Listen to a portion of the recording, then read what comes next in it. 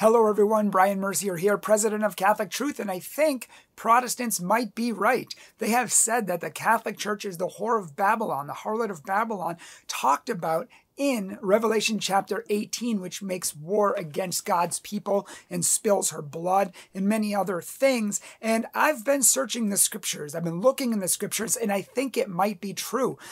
There's a lot of passages that talk about the W-H-O-R-E in the Old Testament and the unfaithfulness to God and his people. And so I want to read to you a few passages just to show you what it says. In Isaiah 1:21, it says this: "Purification of Jerusalem, how she has become a whore, the faithful city so upright. Justice used to lodge within her, but now murderers." So you see that the Catholic Church clearly is not from God. And if you look at Ezekiel 1 and 2, 15 and 17, it says that the word of the Lord came to me, the Son of Man, make known to Jerusalem her abomination, saying, you played the whore because of your renown and lavish whorings on any passerby. You took the garments and made for yourself colorful shrines, and on them you played the W-H-O-R-E. So clearly we see here that the Catholic Church is the W-H-O-R-E of Babylon. I mean, sorry, my bad. Those two verses said Jerusalem, not the Catholic Church or the Vatican. My bad. You know, I actually have a challenge for Protestants. Show me one place in the entire Bible where it says that the Catholic Church is the harlot of Babylon, because the entire Bible says it's Israel and Jerusalem. And there are a few references to pagan Rome. But Jeremiah 3, 1 through 3 and 6 talks about that you have polluted the land. He talks about Israel being a wife and an unfaithful wife, and goes on to talk about how she polluted the land with her whoredom, and says at the end, Israel, how she went up on every high hill and under every green tree, and there played the W-H-O-R-E. Again and again and again and again. Hosea 4:12, Hosea 2, 1 through 13. I could name many passages that all say the same thing. It's Israel/Jerusalem. Over and over and over again. Tons of references, but not one to the Catholic Church. So my friendly challenge to Protestants is to find verses throughout the Bible that mention the Catholic Church, that show and mention the Vatican, when specifically Scripture says the opposite. It says the opposite. It says it's Jerusalem and Israel. But you say, oh, but it talks about bloodshed, you know, the bloodshed of the saints, and they killed the people of God. Well, clearly that refers to the Catholic Church. Actually, in Scripture, that also refers to Jerusalem. It also refers to Israel. And in fact, if you look at Revelation 11:8, it says their corpses will lie in the main street of the great city, which has the symbolic names of Sodom and Egypt, where indeed our Lord was crucified. Was our Lord crucified in Rome? Or was he crucified in Israel? And if you need like blunt, in your face, smack you across the face evidence, check out what it says in Matthew 23, 29 through 38. I'm not going to read it all, but it says, Jerusalem, Jerusalem, you who kill the prophets and stone those who sent you. How many times have I yearned to gather your children together as the hen gathers her young under her wings? But you were unwilling, so behold, your house will be abandoned, desolate. I sent you prophets and wise men and scribes. Some of them you kill and crucify. Some of them you will scourge in your synagogues and pursue from town to town, so that there may come upon you all the righteous bloodshed upon the earth. From the righteous blood of Abel to the blood of Zechariah, the son of Barachiah, whom you murdered between the sanctuary of the altar. Amen, I say to you, all things will come upon this generation. Wow, those were some stark condemnations from Jesus Christ to the Jews, to the Jewish leaders, to Israel, because they had, God sadly tried to save them throughout their entire history, and they just killed the prophets. They killed the people who God sent them. It's even like the parable where he sent people and prophets, and they killed them all. And so finally in the vineyard, he sent his son saying, surely they will respect my son. And what do they say? This is the man who's going to inherit the vineyard. Let's kill him, and then we will inherit it. And over and over and over again, Jesus attributes all the blood and all the saints upon them, from Abel to Zechariah. Wow.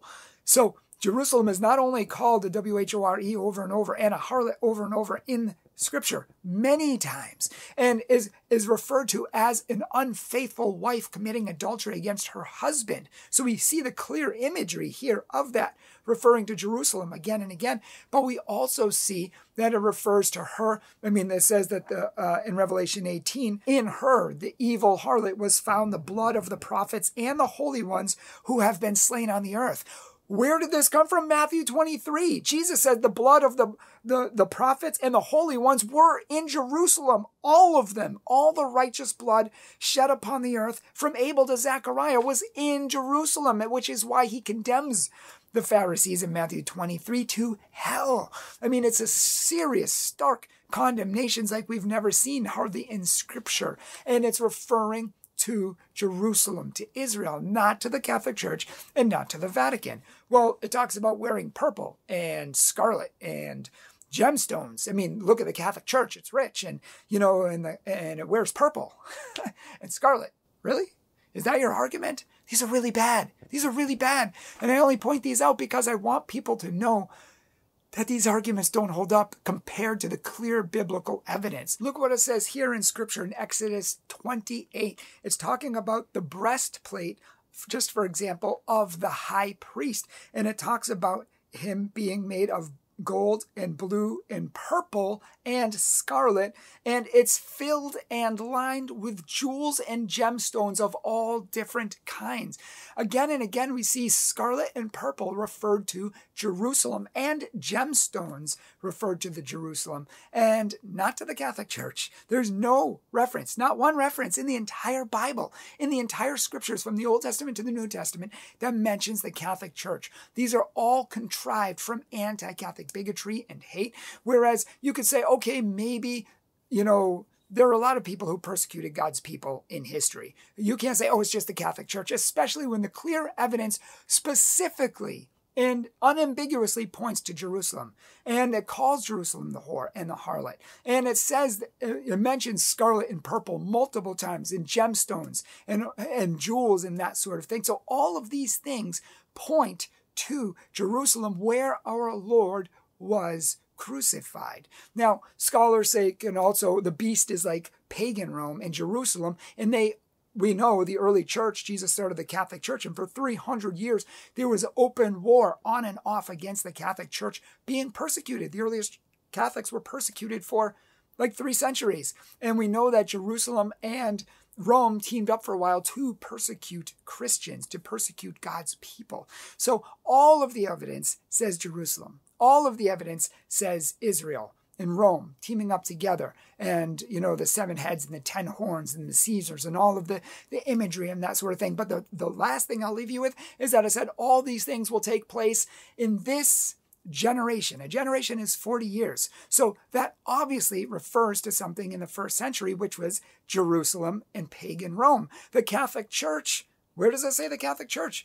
People say it's the Vatican. The Vatican didn't even exist for like 18 centuries or so. So definitely not the Vatican.